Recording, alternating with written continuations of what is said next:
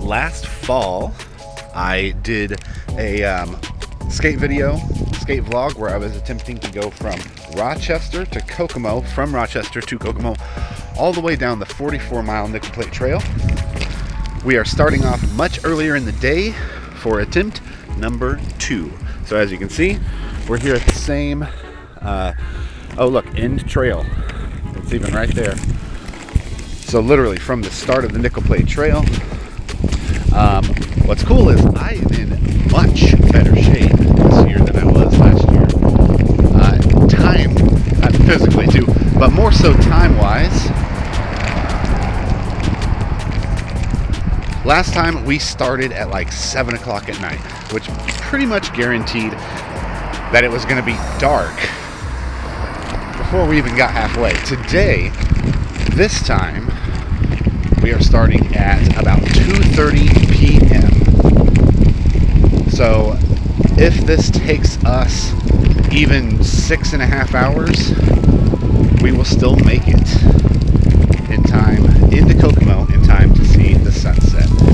So here we go. Skate vlog, Nickel Plate Trail, 44-mile attempt number 2 starts now.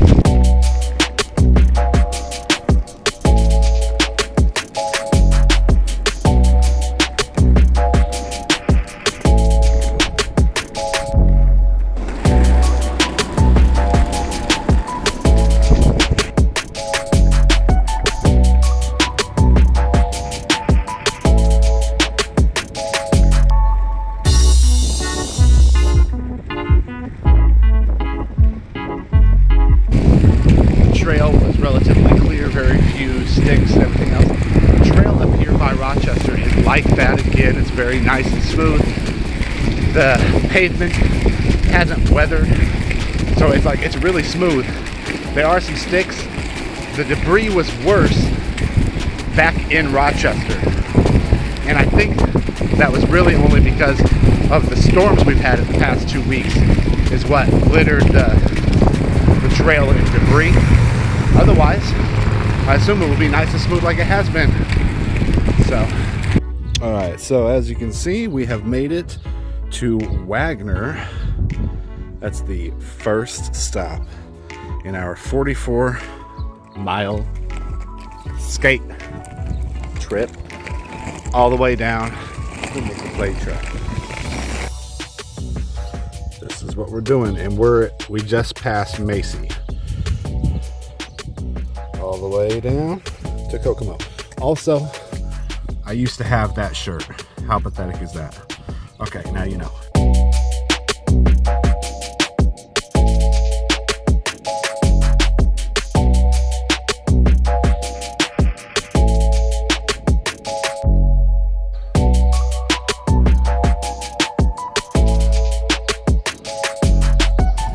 Deedsville.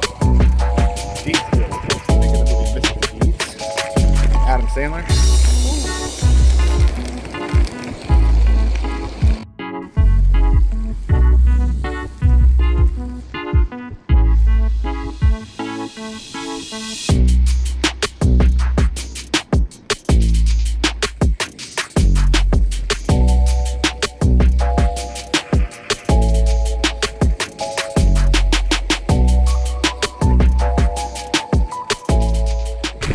Also, perfect temperature right now, 73 degrees, so all the sweat is just from me working hard, baby. Bucico, which when you look it up on the map, doesn't even show up, literally, not even on the map, but this is Bucico. Guess those few houses right there, Bucico. Now you know.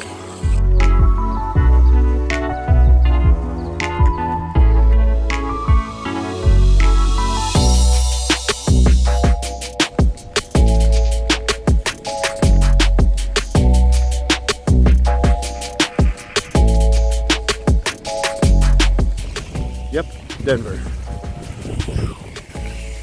And this right here seems to be a perfect spot. Let me take a look real quick at where Denver is. So, Denver, so there's Rochester. We are, what would you say? About 60% of the way to Peru. 60% of the way to Peru. All right, so much like last time, I have a backpack full of gear. This includes over a gallon of water, as well as some dry clothes that I've wrapped in a bag in the hopes that they stay that way. Some diet approved snacks. I'm on a diet, which is pretty much my permanent diet right now. It's essentially a pescatarian, minus with a bunch of other restrictions on it. Basically no processed foods, no high saturated fats, only whole grain wheat stuff, that kind of thing. Anyways, so I'm gonna take 5-10 minutes here at this little pit stop in Denver. I'm gonna eat something. I'm gonna get I brought one of those like carnation high protein shakes. I'm gonna get one of those in my belly so that I've got plenty of fuel for the rest of the trip, and I'll probably smoke a little bit before I get going, so keeping you updated as we progress. Oh, the one thing that I'm missing that I should probably have, especially seeing as how on attempt 1 I fell in the pitch black dark, is knee pads, elbow pads, maybe even a helmet. And I was able to find one of my workout gloves, which have like this fleshy padding on the palm, which is great because if you fall, you don't mess up your palms. But we were only able to find one, and I didn't want to do like this Michael Jackson thing with like one workout glove, so we decided not to do that.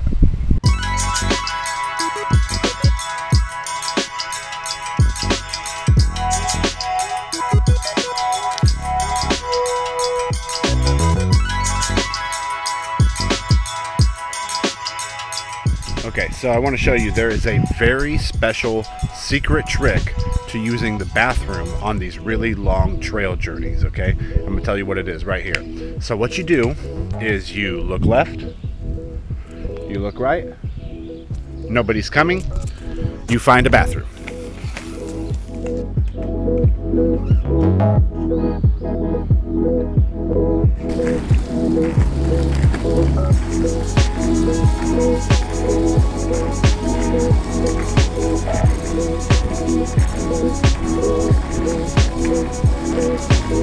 The trail coming into Quarter has been very rough. The trees, although beautiful scenery, the ones that are covering the trail drop lots of little twigs, lots and lots of little twigs. So every few seconds I've been tripping over myself. I haven't fallen down, but I keep tripping. One of my wheels will stop when I hit little twigs. Some of them are big enough to roll over, but that still slow you down when you hit them.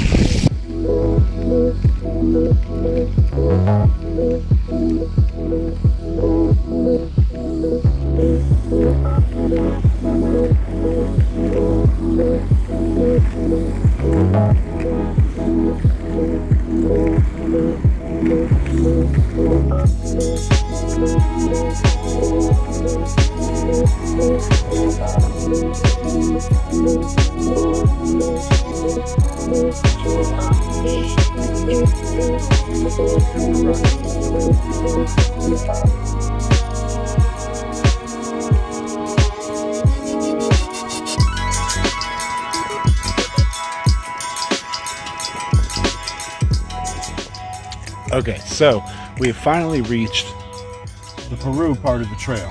So this is what we've got to do. We have to, and I'll show you instead of on this map, on like actual map that I've captured, like from the laptop. Now what we're going to end up having to do is go on a country road, cross 24, US 24, and go through through Peru via Broadway Street to Main Street, take Main Street until this trail starts again. So we'll give you some video footage of that, as well as drawing out the map and hopefully how far it actually is from one part of the trail From basically the southern end of the trail to the northern end of the trail. From Peru. So let's get with it. This part here is by far the most dangerous part of the trail. The fact that there is no place to escape on a somewhat busy road. It's pretty though. Scary at night where there's no lights, pretty during the day. And it is a very rough road, so you can feel all the vibration in your feet. This is when, if you haven't already tightened your laces, make sure you do so that your feet's not sliding around, keep you from getting blisters. If we talk about dangerous places to skate, the highway is pretty much always number one. I think they don't see motorcycles. They doubly don't see skaters. And the median, the side over here, the shoulder always has little pebbles. Always. All the pebbles that would have been on the highway end up in the shoulder. So super dangerous. Knee pads, elbow pads, helmet, car. These are all good safety measures for the highway.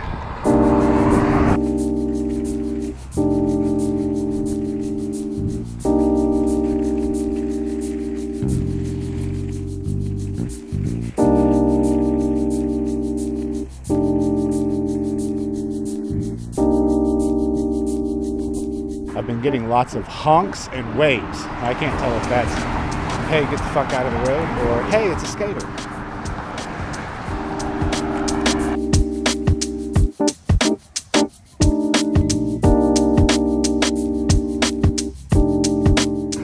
This used to be a Blockbuster. If you've watched the first vlog, you've seen all this before, but it was at night. Whereas now, we're seeing it during the day, all lit up. So I'm really excited to show you guys, not only most likely the area that I fell in the middle of the night last time we did this, but also the freaking scene, because south of Peru, heading towards Bunker Hill, is absolutely gorgeous. And then we get more of the same kind of trail and everything that we had kind of north of Peru. So we're going to go ahead and continue. I'm not even going to stop right here. There are some benches along the way that I will be able to stop at.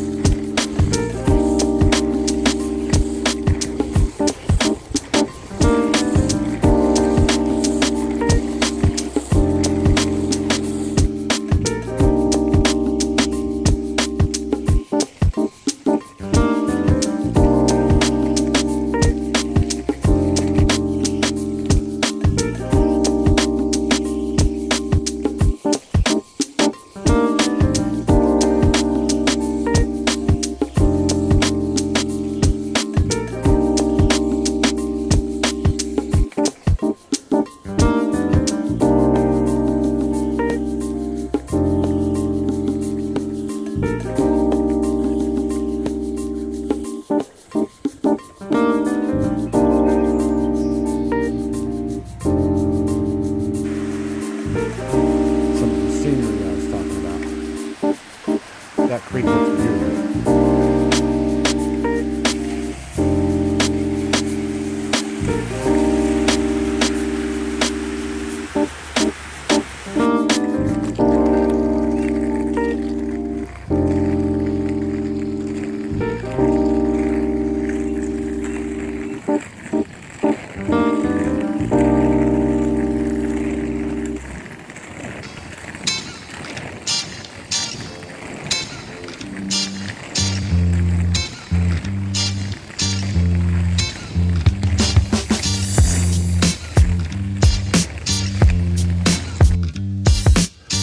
Had a tree fall across the trail and they just cut right through it and slid part of it onto the side. And I'm still going uphill at this moment. Nothing about this trail has changed. Me being in the fucking dark last time had nothing to do with this trail being shit, okay? Not only are there fucking twigs everywhere, twigs and rocks, but it's so uneven. Like, you hear that? You hear that? South of Peru, unskateable.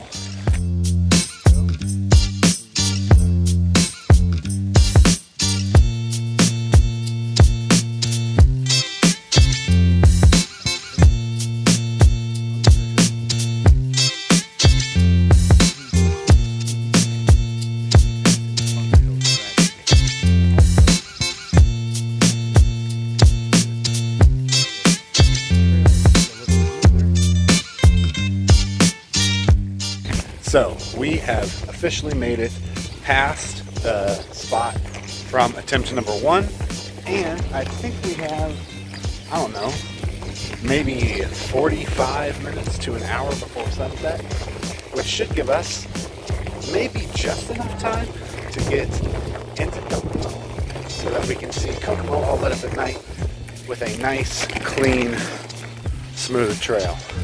So here we go. Through Bunker Hill.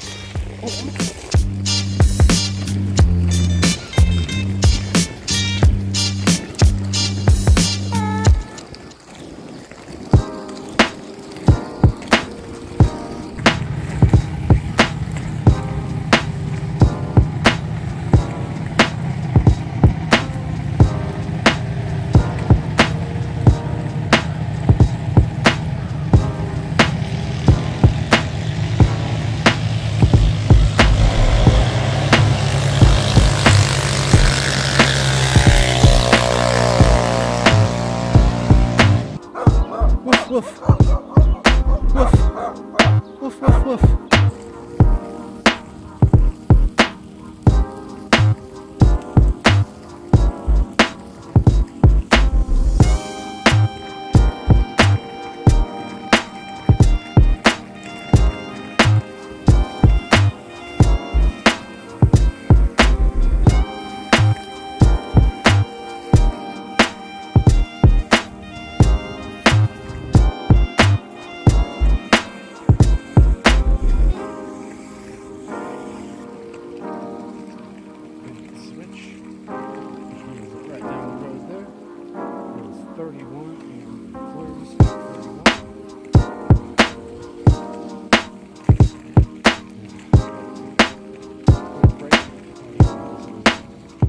Cassville. Boom. Which means we're less than like 2 miles from actually being in Kokomo, and this trail smooths out almost immediately. Yes, Lord. Now, granted, this is one of the newer parts of the trail, so it would be a little smoother.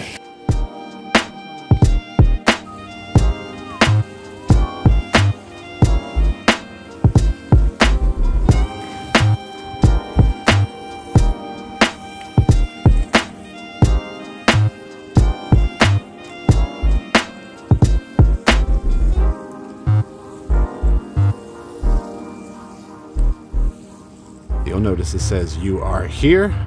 Where? City of Kokomo. And we have to go all the way down the trail through downtown, which will be really pretty, all the way to the very end. Down here past American Legion Golf Course is where I have my car parked. This is going to be the last tough part of the trail here. There's Chrysler. Because it's uphill.